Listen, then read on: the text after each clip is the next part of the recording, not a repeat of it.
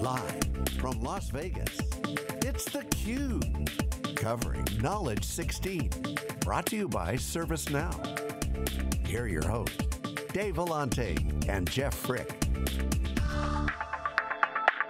Welcome back to Knowledge16, everybody. This is theCUBE. theCUBE is SiliconAngle's flagship program. We go out to the events and we extract the signal from the noise. We're here, this is day 2 for us. We'll be going wall to wall for 3 days at Knowledge16. Hashtag Know16. Chris Bedi is here. He's a CIO, relatively new CIO at ServiceNow. Chris, thanks for coming on theCUBE and spending some time with us. Sure, happy to be here. So you were hosting the CIO Decisions event yesterday. I was, great event. We had a lot of CIOs, a lot of energy in the room. You know, one of the main themes was, you know, technology change happens all the time, but really, what are the leadership challenges, right? And what courage is required of leaders to really break through the status quo and get to that next level. You know, we talked a lot about the importance of getting the right culture, right, within IT, and and what it really means to have a service mindset, right, throughout the enterprise. And as our vocabulary becomes the same inside IT and across all the departments, right, as a leader, how do you enact that change? So really a lot about the human element as opposed to, you know, the technology part of it. Yeah, so a lot of discussions over the past several ServiceNow Knowledge conferences. One year, Frank said, he sort of threw down the gauntlet and said, CIOs, they have to be business leaders. You know, no longer is it just a technology role. Others have come on theCUBE and said, well, you know, CIO's role, they got to choose. They got to choose a technical path or a business path. Or a data path even, Chief Data Officer. What are your thoughts on the future? Yeah, I mean, there's a lot of press about the role of the CIO, right? And if you go back years, it's anything from CIO's dead, IT's irrelevant, right? It's going the way of the dodo bird to CIO's more strategic than ever, disrupting and creating new business models. I think the answer is somewhere in between. And it's probably changes, you know, depending on the day of the week, right? So CIOs have a base job, which is running, you know, the technology infrastructure of any company, running the applications. But I do agree with Frank in terms of CIOs up-leveling their responsibilities and taking on the responsibility for more. I can tell you what I take responsibility for, right? And yes, it's IT, but the overall velocity of our business. How fast can we run with everything? Hiring employees, closing our books, every single process in the company is powered by an IT platform, right? And so IT is really in a unique position, and it has a bird's eye view of the organization to really help drive velocity. And velocity is everything. How can you outflank your competition? The other thing I think CIOs need to take responsibility for is maximizing the productivity of every single employee in the company, right? And if you take that on, you start to look at things a little bit differently. It's not about IT projects. It's really about outcomes and you know, what measurable things are we delivering? And last, and certainly not least, I think the responsibility for customer experiences. Again, customer experiences are powered by IT platforms. CIOs have the ability to influence every single one of those experiences and make it great. And more, as we look towards the future with things like automated bots and augmented reality, customer interactions are going to become human to platform. And that's going to increase IT's relevance in that. So in thinking about CIO imperatives, you know, the bromide of 80% of the dollars we spend is on keeping the lights on and 20% on innovation. I don't know if that's a real number, you know, but nobody seems to argue with it. Yeah, you hear that number a lot, but I think the good organizations actually do measure that number. So they will know what their number is. And at ServiceNow, we've done a lot of work. So our ratio is actually 60% run the business, 40% on innovation. And we're driving that down so it's an even 50-50 split. I think that where you don't want to go is spending too little time on what I call the utility computing, because that's the fabric that gets work done, right? It's everything from networking and email and all those basic services you still need to have. Those aren't going anywhere. Collaboration services. I'd like to split it up into a little finer grain. I wonder if you could comment. Run the business, grow the business, transform the business. Now maybe you're always transforming your business, I don't know, but in terms of, you have to be. In terms of specific spending on initiatives to transform the business, is that a reasonable way to look at your portfolio as a CIO? Absolutely, right? And I think if you're not doing things to transform your business, you're not acting with enough urgency. So my view on it is, identify the big rocks, right, that we need to knock down. Make sure we make room for those. even if it's at the cost of the grow or run part of the budget. Because if you're not getting those things done, again, back to that getting left behind, things are moving too quick.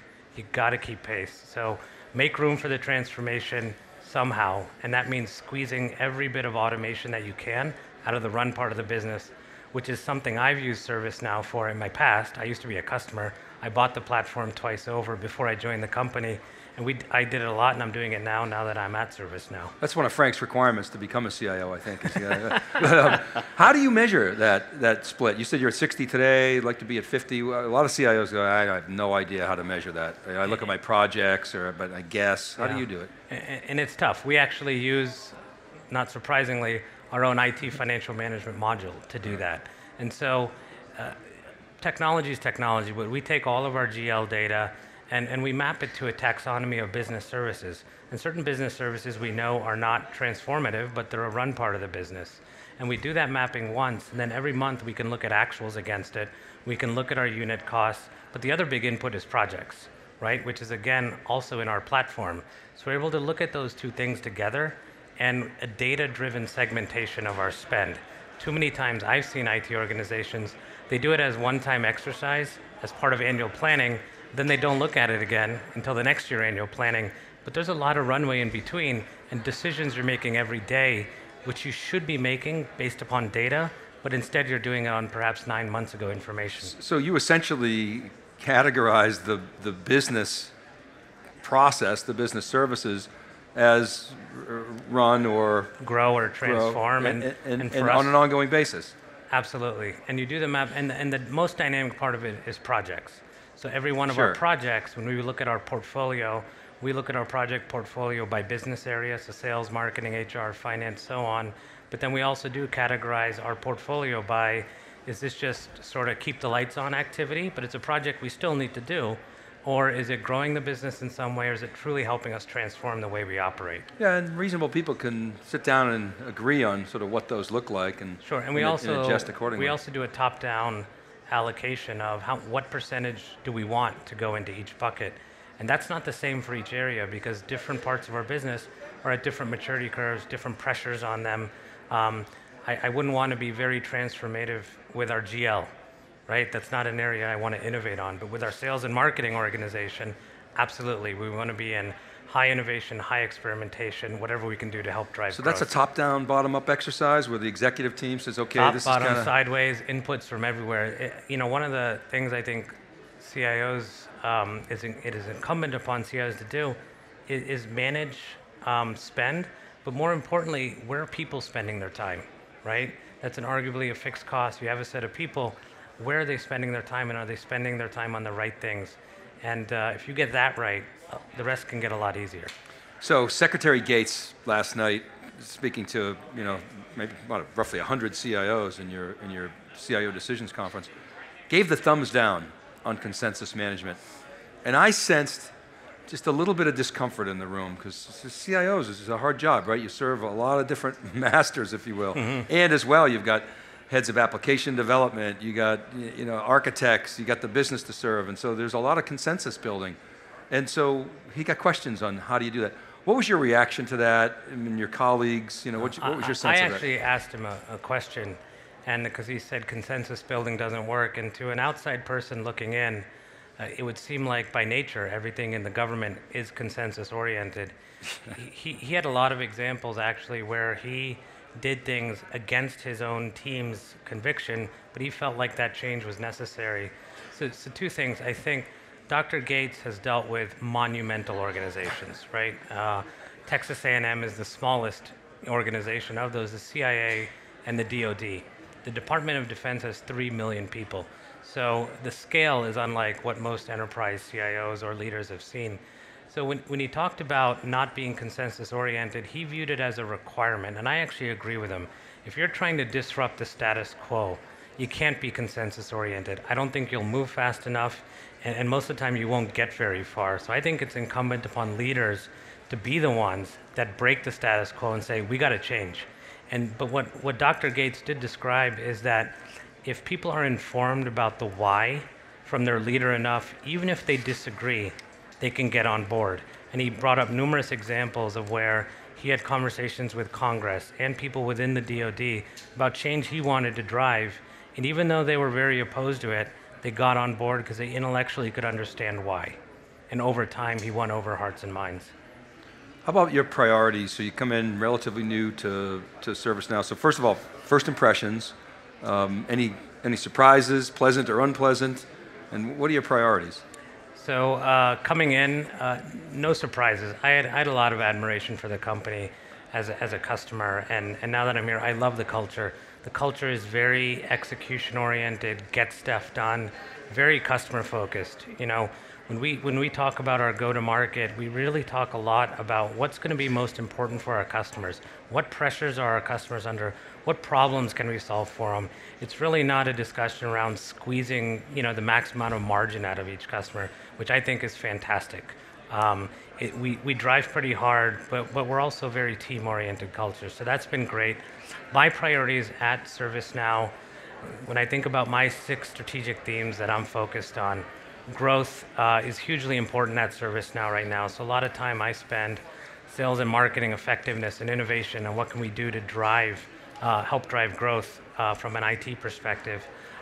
Working with our partner organization, helping our partners do business with us easier, things like partner portals and things like that.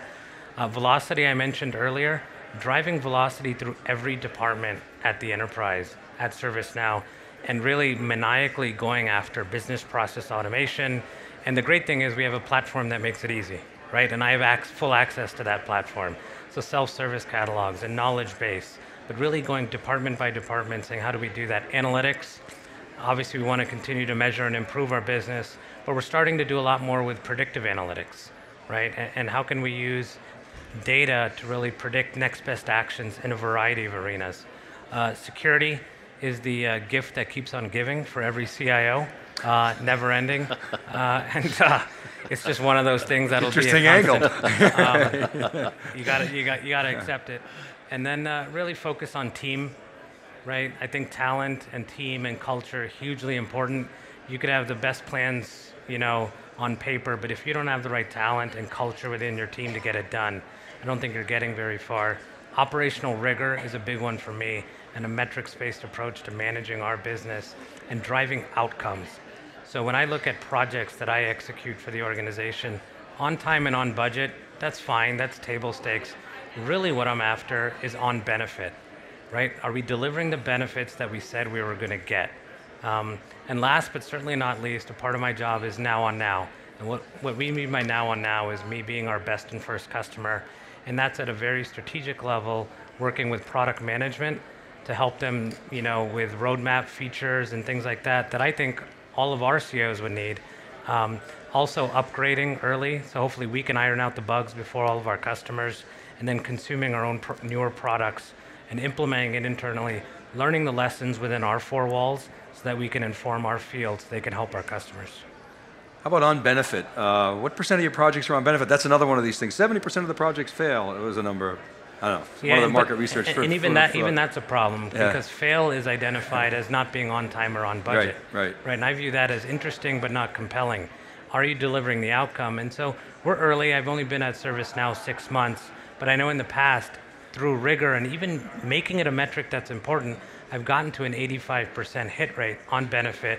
Certainly you could do better, but some of the benefits we have realized with our platform, an 83% increase in IT productivity leveraging our application, but examples outside of IT where we've eliminated 4,500 hours of work from our financial close by putting email and manual checklists onto our platform.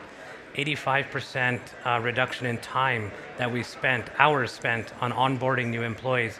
I mean, the list goes on, but it's a requirement in my organization. When you're doing a project, you gotta have an outcome and set an aspirational outcome. Because if you talk about a 10% improvement in anything, that's sort of easy to get. But if you tell yourself, I need to get a 70% improvement, it forces you to really rethink things and think differently. And I think that's our job as leaders, to set the bar really high and ensure our teams have the resources to go after it. So even if you're late and over budget, if you get that outcome. I didn't say that. You're not allowed to be late or over budget. I was going to ask you though. So, No. so that's Got to be all three. So that's On time, that's a on prerequisite. budget. You got to be on time and on budget. Yeah, and we're not perfect, but our target is to be 95% on time, 95% on budget, knowing you're going to have 5%, wiggle room, and 95% on benefit. What is on? So when you talk to the board, just switch topics about security, what should be on a CIO's checklist for communicating to the board about security? So I think it's really about risk, right? And what risks do we think we have?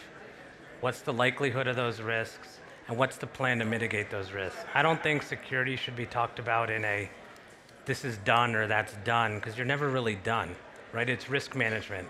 And the bad guys continue to innovate faster than the good guys. So what's your current security posture?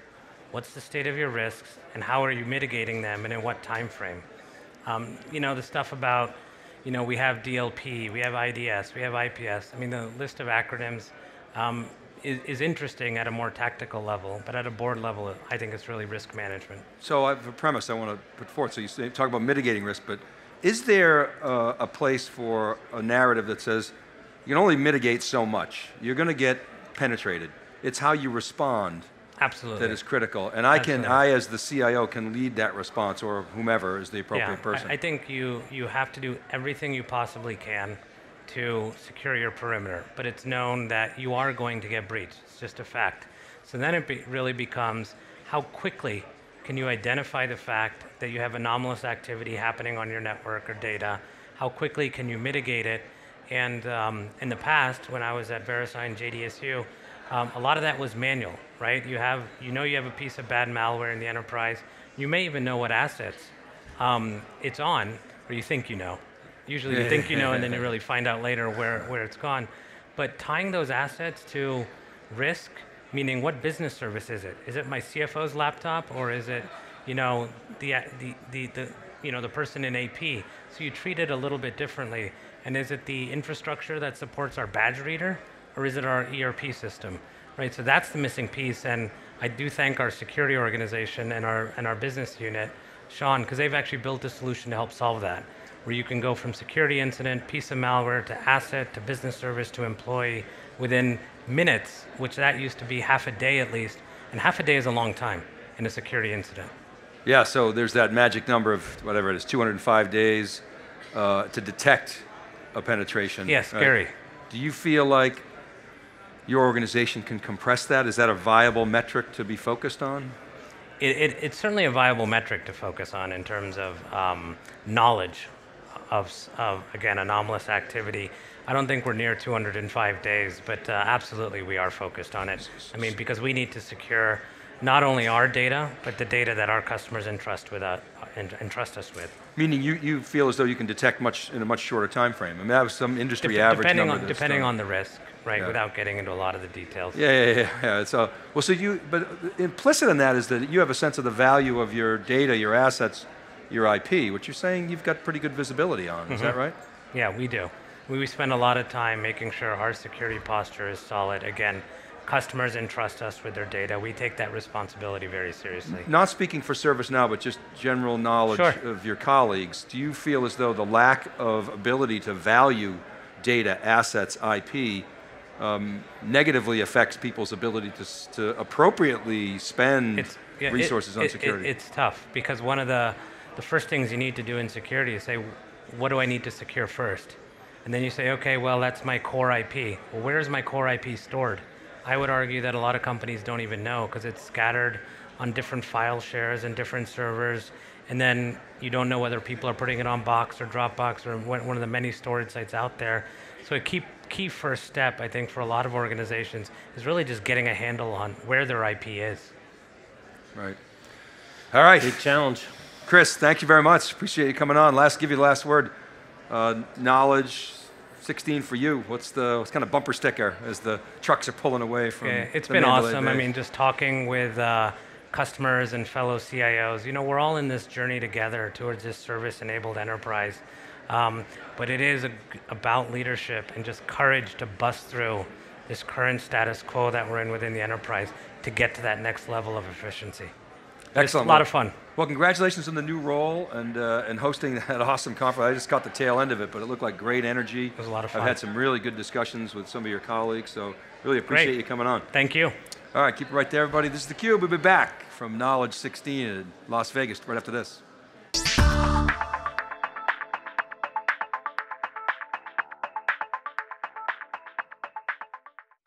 Every once in a while, a true